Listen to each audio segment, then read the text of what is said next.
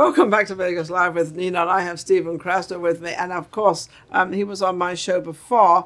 He's a producer, he's a writer, he's everything that Vegas wants, because Vegas is actually getting very, very deep into the film business, into the... they're changing a little bit, aren't they? Yeah. It's becoming a little bit more broader, rather than just entertainers and music people, though we still have those in an abundance of them in the city, don't we? How do they all get work? I don't know. I think a lot of people just start doing their own content, making their own content. They do, don't they? Yeah, they stop waiting for other people to give them opportunity. They just make their own opportunities. So they make their own opportunities, and they're doing that through Zoom and through internet TV. I mean, I don't know why they had this epidemic, and I believe it was to get us all on the internet, because that's what happened, right? Yeah, everyone's just on their own social media, their own websites, everything. All, And how did it affect? You're a producer, and you've that's fine. What have you been up? Let's see what Steve's been up to. I'm a homebody, so this quarantine didn't really affect my schedule so much. But, I love that. Yeah, it didn't really affect me. But but last time I was here, I was promoting my other movie, my first movie, Class Acts. Yes. Which since last time, it has gotten distribution by Green Apple Entertainment. Oh, how wonderful. And it's on Xfinity and RCN, if you have those. Did you make that happen? My higher sales rep, and they found Green Apple Entertainment. They were interested in buying it, so they did. How wonderful. Oh, my goodness. Absolutely. That has to be the thrill. When you put something together, you make it, you do it and everything else, and then somebody wants it. It's like, oh. I know. So, and then we were just like, let's just do another one. Let's make another one. So the last time I was on your show, I was talking about making another high school movie. Yes. Where it would be like a fun but irresponsible teacher has to teach a summer school class. And now we're doing it. So. Are you doing it now? Yeah. So we launched the Indiegogo, which is it's a crowdfunding website, and now it's on Indiegogo, and we just launched it. So yeah, if you're out there, please go look up.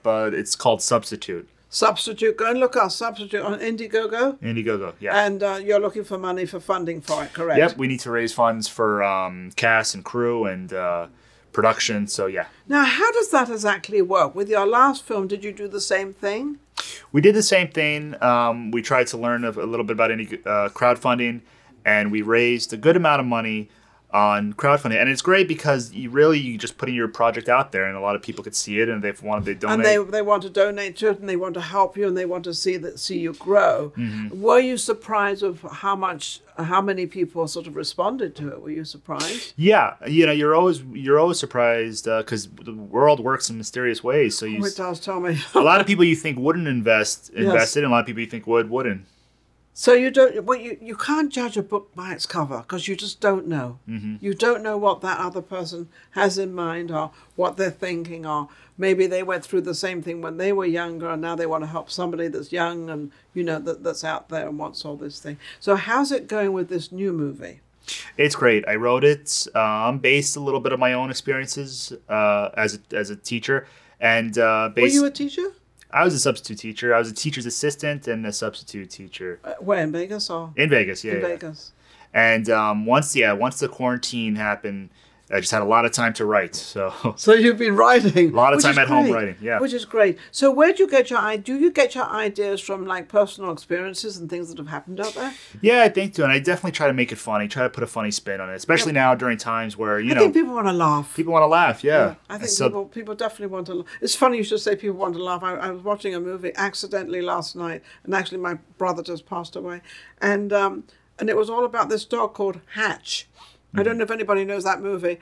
Well, I ended up sitting on the sofa crying and crying and crying. It was not a movie to watch at this particular time, but it was a great movie. Fabulous about a dog. It was a fabulous movie. So I get all these different ideas, and it was a true story, by the way.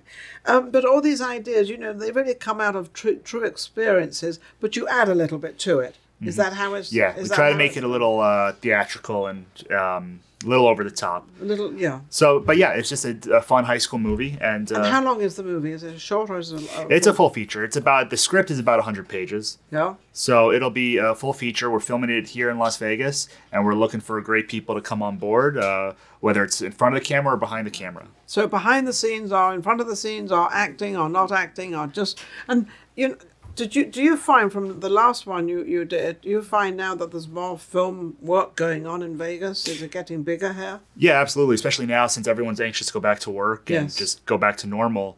A lot of people are filming and they're anxious to just get out there and get their projects done. Absolutely. And I think now, I think Vegas is fully open now, isn't it? There's no mask, no nothing. We've been let out of our cages. Exactly. Let's go back to normal. So we're back to whatever normal is going to be anymore. You're very young, so what do you think is going to happen now? Is this the whole thing, a year and a half roughly? And it's changed a lot of minds. But the older people are kind of more set in their ways and, they get disrupted. But the younger generation, what advantage have they taken of this? I think they're very good, young people, at making their own content and using it to just self-promote and get their work out there instead of just waiting for somebody or, packing up and moving somewhere. They're anxious. They're able to make their own content now and get their. So they've taken advantage of the point, but they've taken advantage of how they can utilize what happened by. I'm not going to say we were all locked at home, but we were sort of, and so they've taken advantage of the internet and Zoom and all these. There's so many different platforms out there now, aren't there? Yeah, you got social media, Instagram, TikTok, Snapchat, all these stuff. Could you ever make I'm going to answer the question myself. Of course you can. I was going to say, could you make a movie like you've just written and everything, strictly on the internet? Could that be done, or is that more of an animated thing to do? I'm sure it could be done by someone much smarter than me. I don't know how to do it. I'm just, You're smart. I see a lot of stuff, but I see a lot of the young people just making just incredible content on social media and TikTok, and I couldn't do that. And they have, millions of followers. Yes, I often wonder how that happens. Yeah, I'm not sure. It's amazing, though. They get these ideas, and you look at it and say, well, I could have done that. It's always, I could have done that, but you didn't. Exactly. That's the little hitch in it, that you didn't do it. But at the same time, so it's getting people to sort of really kind of think on their own with their computer. Because the computer has given you so many different instruments. Mm-hmm. I mean, you obviously do a lot of stuff.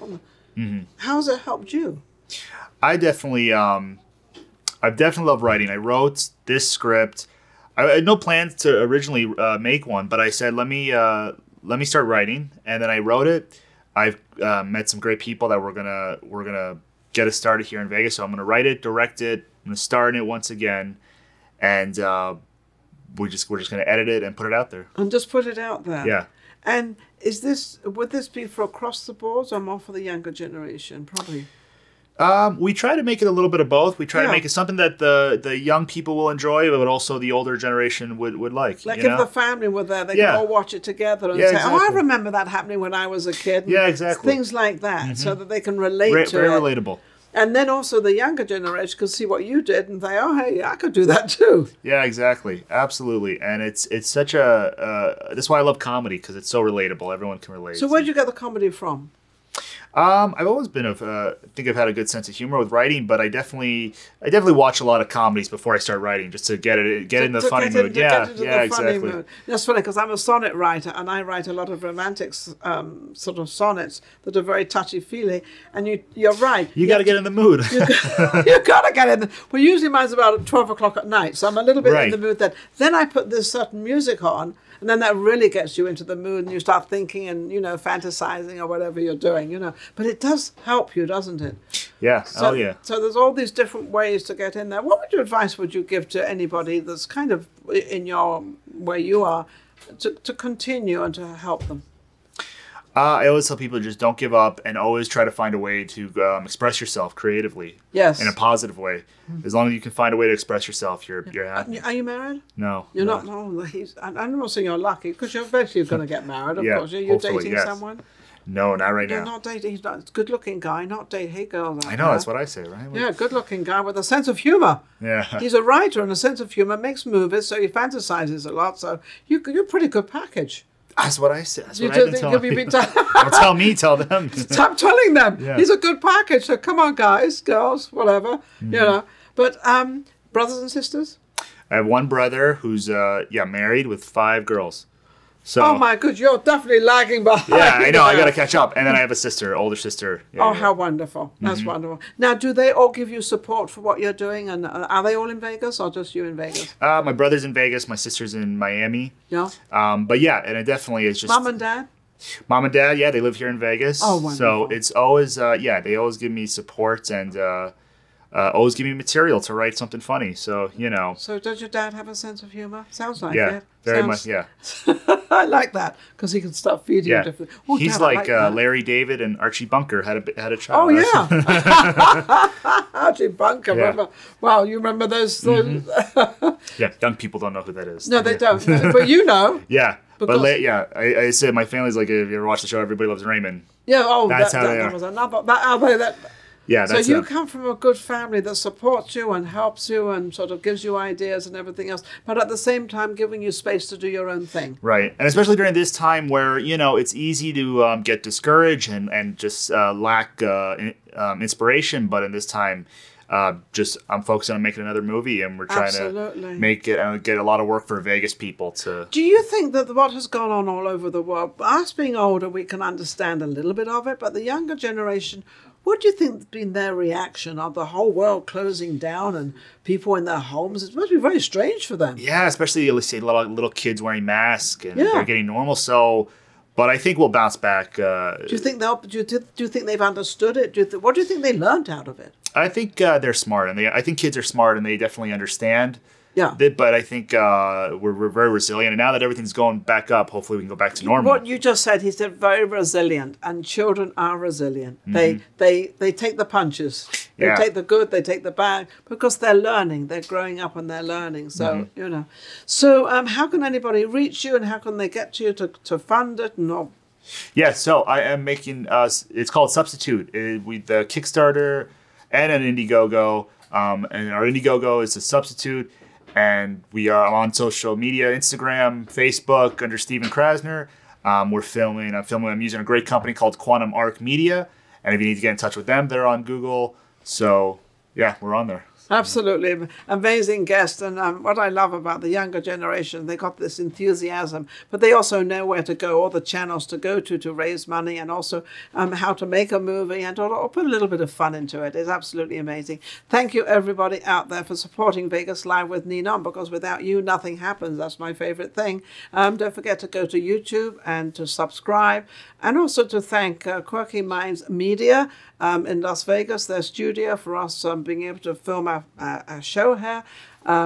James Kelly is amazing. We will be right back soon. You take care. Bye-bye.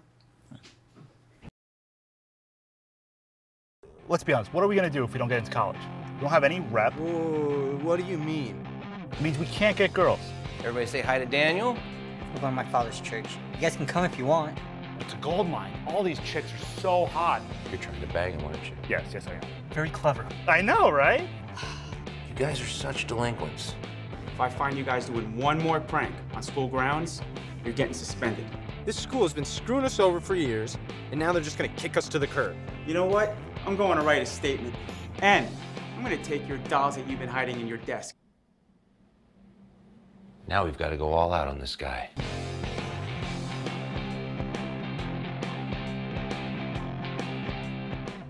If you enjoyed the last show we just did and all the other shows, don't forget to subscribe. Vegas Live with Ninon on YouTube. We've got plenty more coming up, and our guests are amazing. So don't forget to subscribe. We'll be right back. Vegas Live with Ninon.